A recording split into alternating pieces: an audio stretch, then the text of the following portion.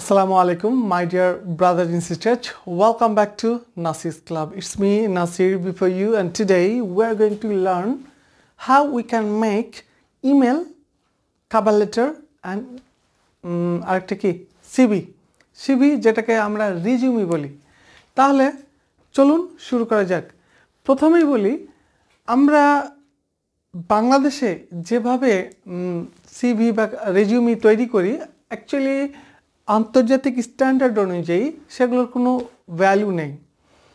আমাদেরকে যদি প্রফেশনাল একটা রিজিউমি তৈরি করতে হয়, তাহলে সেটার সিস্টেমটাই হচ্ছে ডিফারেন্ট, যেটা আমি আপনাদেরকে স্ক্রিনে দেখাবো। কম্পিউটার স্ক্রিনে কিভাবে step by step one after another ধাপগুলো লিখতে হয়, কিভাবে লিখতে হয় সেগুলো আমরা লিখব। একটা কথা না বললেই নয়, যেটা আমরা বাংলাদেশে করি সেটা হচ্ছে আমি ভালো রান্না করতে পারি, আমি ভালো প্রেম করতে পারি, আমি ভালো ডিগবাজি মারতে পারি, তারপরে বিভিন্ন কিছু, তারপরে কি আমার বাবা এই, আমার মা এই, অনেক আজে বাজে যেগুলো তথ্য দেই। আসলে মূলত সিভিতে আমার সম্বন্ধে যা যা দরকার, যেগুলো সেলেবল স্কিল, মানে যেগুলো বিক্রয় করা যায়, যেই স্কিলগুলো, সেগুলোই দিতে হয়। এবং ওয়ার্কের সাথে, কাজের সাথে সম্পৃক্ত যেগুলো ম্যাটার, সেগুলোকে প্রথমে রাখতে হয়। মানে যে জবের জন্য অ্যাপ্লাই করছি সেটাকে সর্বপ্রথমে রাখতে হয়।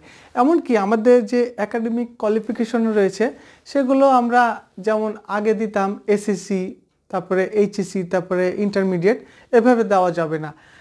লাস্ট যে ডিগ্রি সেটা দিতে হবে, এবং লাস্টের আগে যে ডিগ্রি সেটা দিতে হবে। ধরুন যে আপনি মাস্টার ডিগ্রি হোল্ডার একজন ব্যক্তি, সেক্ষেত্রে প্রথমে দেবেন মাস্টার ডিগ্রি, দেন তারপরে দেবেন ব্যাচেলার, এবং তারপরে যদি না দেন কোনো সমস্যা নেই। এটা ক্যানাডিয়ান স্টাইল, যদিও বা ইউরোপিয়ান স্টাইলে ডিটেলস আপনি দিতে পারেন, সমস্যা নেই। দুইটা এলাকায় দুই রকম স্টাইলে সিভি বানানো হয়, যেগুলো আমরা প্রতিনিয়ত বানাই। যারা আমাদের ক্লায়েন্ট দেশের মধ্যে আছে, দেশের বাইরে রয়েছে, যারা কানাডা, অস্ট্রেলিয়া বা বিভিন্ন ইউনিভার্সিটির টিচারদেরকে ইমেলিং করবে, কিভাবে ইমেলিং হবে, কিভাবে রিজিউমি তৈরি হবে, সেটা নিয়ে আমরা কাজ করি। আপনারা চাইলেও আমাদের কাছে নিম্ন একটা ফি দিয়ে সেই সেবাটা নিতে পারেন।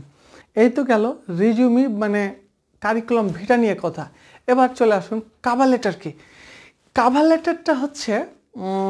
লেটারটা হচ্ছে যে সিভিতে যা যা আমি লিখেছি A to Z। ওই যে আমি খুব টিকটক বানাতে পারি, মানে এটা আমার যোগ্যতা, এইগুলো যারা আমরা লিখি না, তো যাই আপনি লিখেন না কেন, যেটাই মনে হবে যে যেটা কাজে লাগবে কোম্পানির জন্য, কোম্পানি কি, কে, কোম্পানির সম্বন্ধে অবশ্যই রিসার্চ করতে হবে, তারপরে না অ্যাপ্লাই করতে হবে, এটা হচ্ছে নিয়ম। এবং ওই অনুযায়ী তখন সিভিটা রেডি করতে হবে। ব্যাপারটা এমন না যে সকল ব্যথার জন্য বা সকল অসুখের জন্যই আপনি প্যারাসিটামল ইউজ করছেন, মানে প্যারাসিটামলকে সবাইকে ঢালাভাবে আপনি প্রেসক্রাইব করছেন, ব্যাপারটা এমন না। আর এটাও হতে পারে যে মানে একটি সূত্র দিয়ে একটা অধ্যায়ের অঙ্ক করা যায়, বাট ওই সূত্র দিয়ে ওই বইয়ের একাধিক অধ্যায়ের অঙ্ক করা যাবে না। তার মানে ভিন্ন ভিন্ন অধ্যায়ের ভিন্ন ভিন্ন সূত্র হতে হবে, এটাই হচ্ছে নিয়ম। এতে গেল উদাহরণের কথা। যাই হোক, আমরা মূল কথায় চলে আসি। সেটা হচ্ছে যেটা বলছিলাম, কাভার লেটার। কাভার লেটারটা হচ্ছে যে আমি যা যা সিভিতে দিয়েছি ডিটেলস, সেটা এক পাতার বা 2 পাতার বা 3 পাতার যতগুলোই জিনিস আমি সেখানে লিখি না কেন, কাভার লেটারে এক পাতাতে মূল যেগুলো এমপ্লয়ারকে জানানো দরকার এবং যেগুলো আমার সেলেবল স্কিল, মানে গুরুত্বপূর্ণ জিনিস, সেগুলোই শুধু থাকবে, অন্য কিছুই থাকবে না। অর্থাৎ 3-4 পাতার সিভিতে যা লিখেছি তা এক পাতাতে শর্টভাবে তুলে ধরতে হবে, এটা হচ্ছে বিষয়, এবং খুবই শর্টভাবে, এবং মেন জায়গাগুলো, এবং কোম্পানির সাথে আমার ওয়ার্ক হিস্ট্রি এবং আমার কাজের সম্পর্কটা কি, ওখানে একটা র্যাপো বিল্ড আপ করতে হবে, মানে ভালো একটা সম্পর্ক বিল্ড আপ করতে হবে। কাভার লেটারটা হচ্ছে এটাই। কাভার লেটার কীভাবে লিখতে হয় এটাও আমরা স্ক্রিনে নিয়ে গিয়ে আপনাকে দেখাবো, স্ক্রিনে স্টেপ বাই স্টেপ আমি আপনাদেরকে দেখাবো। ওকে, নেক্সট এবার হচ্ছে ইমেল। আচ্ছা, এখানে আমরা একটু দেখে ফেলি, কাভার লেটার এবং ইমেল এ দুটো কিন্তু একই বলা যায়। কাভার লেটার আর ইমেলে এক পাতার মধ্যেই যা লেখা যায়, মেন যে কথাগুলো, সেগুলোই কিন্তু আমাদের লিখতে হবে। এরপরেও আমি এখানে একটু দিয়েছি কিছু ইন্ট্রোডাকশন। তারপরেও কিন্তু আমি কম্পিউটারে নিয়ে গিয়ে আমি কিভাবে রিজিউমি লিখতে হয় সেটাও দেখাবো, কিভাবে কভার লেটার লিখতে হয় সেটাও দেখাবো, এবং কিভাবে ইমেল রাইটিং করতে হয় সেটাও আমরা দেখাবো। এখানে জাস্ট একটা নমুনা আমি দেখাতে চলেছি আপনাদেরকে। আমরা যখন কভার লেটার লিখব তখন প্রথম লাইনে, এটা কিন্তু ইমেল লেখার ক্ষেত্রেও কভার লেটার লেখার ক্ষেত্রেও, আমি ডিটেলস এখানে বলছি না, জাস্ট মেন আলোচনাটুকু বলছি। প্রথম লাইনে আপনি লিখবেন ইন্ট্রোডিউস ইয়োরসেলফ, আপনার নিজেকে পরিচয় করাবেন। নিশ্চয়ই ইমেল লেখেন অথবা কভার লেটার লেখেন, ওপরে ডেট থাকবে, ডেটের পরে আপনি টু দ্য HR ডিপার্টমেন্টের প্রধান যে তাকে দেবেন, কোম্পানির নাম থাকলে সেটা দেবেন।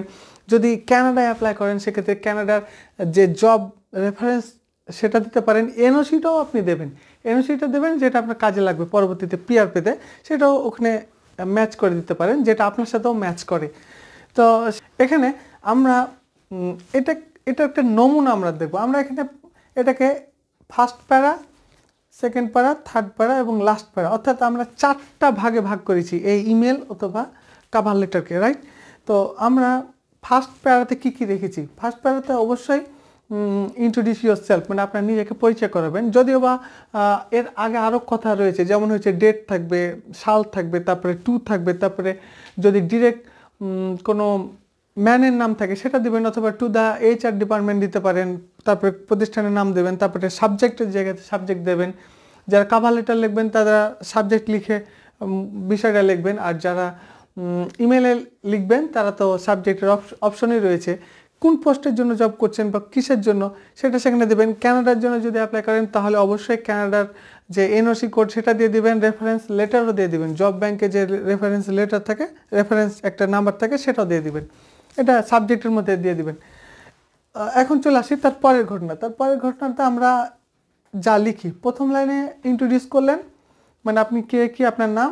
সেকেন্ড লাইনে আপনি এক্সপ্রেশন করলেন আপনার ইন্টারেস্ট, মানে আপনার ইচ্ছা, আপনি যে ওই জবের সাথে মানে আপনি মানে হ্যাপি, কাজ করতে রাজি, আপনি ইচ্ছুক, এটা আপনি ইন্টারেস্ট প্রকাশ করবেন। থার্ড লাইনে আপনি ইনভেস্টিগেশন অ্যাবাউট কোম্পানি সম্বন্ধে কী কী জানলেন এবং ওই জানার তথ্যের সাথে আপনার কাজের যে একটা মিল রয়েছে বা আপনার চাহিদার সাথে, প্রয়োজনের সাথে ম্যাচ রয়েছে, বা যে কাজে আপনি অভ্যস্ত সেটা এখানে তুলে ধরার চেষ্টা করবেন, যে আপনার কোম্পানি সম্বন্ধে আমি ইনভেস্টিগেশন করেছি, মানে যেন বুঝতে পারে যে কোম্পানি সম্বন্ধে আপনি ধারণা নিয়েছেন। ফোর্থ লাইনে যেটা করবেন যে আপনি স্ট্রংলি বিলিভ করেন যে হ্যাঁ আমি এই পোস্টের জন্য উপযুক্ত এবং কাজ করতে প্রস্তুত। সেকেন্ড প্যারাতে এবার চলে আসি। সেকেন্ড প্যারাতে আবারও নতুন করে ফার্স্ট লাইন শুরু হবে। ফার্স্ট লাইনে হচ্ছে যে ওয়ার্ক হিস্টোরি টু ম্যাচ, মানে হচ্ছে যে আপনি যতগুলো এর আগে কাজ করেছেন এই কাজের সাথে ওই কোম্পানির কাজের সাথে কিভাবে ম্যাচ করছে, মানে কোন কাজে আপনি নিজেকে অ্যাডাপ্ট করাতে পারবেন, মেলাতে পারবেন, সেটা এখানে আপনি অবশ্যই 2-1 লাইনে সেট আপ করবেন। আর আরেকটা কথা মনে রাখতে হবে, যে সিভি লেখেন না কেন, ইউরোপিয়ান স্টাইল অথবা ক্যানাডিয়ান স্টাইল অথবা US style, no problem. Work হিস্টোরিতে আপনি অবশ্যই প্রথমে আপনার ওয়ার্ক হিস্টোরিতে প্রথম স্টেজে রাখবেন এমন একটা কাজের হিস্ট্রি যেটা আপনার ওই জবের সাথে সম্পৃক্ত, মানে যে জবের জন্য আপনি অ্যাপ্লাই করছেন, এটা মাথায় মানে এটা স্মরণে রাখতে হবে। ওকে, থার্ড প্যারাতে যেটা আপনি করবেন সেটা হচ্ছে কনক্লুশন, মানে সমাপ্তি টানবেন। যেহেতু একজন এমপ্লয়ার মানে ধৈর্য ধরে আপনার সিভিটা দেখছে বা আপনি তার মানে আপনার সব কিছু দেখলো এক কথায় শেষ, সেক্ষেত্রে তাকে অবশ্যই একটা ধন্যবাদ দেবেন। তাই thank you very much for giving me your precious time, আর যেভাবে পারেন সেভাবে দেবেন, নো প্রবলেম। এবং তারপরে লাইনে লিখবেন আপনি যে I look forward to hearing, মানে আমি আপনার অপেক্ষায় আছি কিছু শোনার জন্য, এভাবে আপনি দেবেন। বা সেখানে আরও কিছু বিষয় রয়েছে সেটা আমরা কম্পিউটার স্ক্যানে নেক্সট ভিডিওতে দেখাবো। এবার লাস্ট প্যারাতে যেটা করবেন সেটা হচ্ছে যে বেস্ট রিগার্ড দিয়ে আপনি আপনার নাম দিয়ে শেষ করবেন। থার্ড প্যারাতে এখানে আরও কিছু বিষয় আছে খুবই গুরুত্বপূর্ণ, সেটা হচ্ছে এখানে অবশ্যই আপনি তো তার কাছ থেকে হিয়ারিং বা ইমেলের রিপ্লাই চাওয়ার জন্য অপেক্ষায় থাকবেন, এত লিখবেন। সেই সাথে আপনি যে অ্যাভেলেবেল রয়েছেন, একটা ইন্টারভিউ অনলাইনে, যেহেতু কানাডাতে গিয়ে তো আপনি ইন্টারভিউ দিতে পারবেন না, তাই একটা অনলাইনে ইন্টারভিউর জন্য আপনি এখানে রিকোয়েস্ট করবেন, অপেক্ষায় থাকবেন, এমনটা ভাবে এখানে লিখবেন, মানে পজিটিভলি। প্রিয় শিক্ষার্থীরা, নিশ্চয়ই আপনারা বুঝতে পেরেছেন আজকের ভিডিওতে email, CV, cover letter, resume সবগুলো নিয়ে আলোচনা করলাম। এই বিষয়গুলো আমরা কম্পিউটারে স্ক্রিনে খুব সুন্দরভাবে আমি দেখাবো। যে কিভাবে একটা রেজিউমি লেখে কানাডিয়ান স্টাইলে, কিভাবে ইউরোপিয়ান স্টাইলে রেজিউমি লেখে, কিভাবে কভার লেটার লেখে, কিভাবে ইমেল লেখে। প্রিয় শিক্ষার্থীরা, নেক্সট ভিডিও দেখার আমন্ত্রণ জানিয়ে এই ভিডিওটি এখানে শেষ করছি। Till then, have a good day, best of luck, B blessed, thank you very much, আসসালামু আলাইকুম।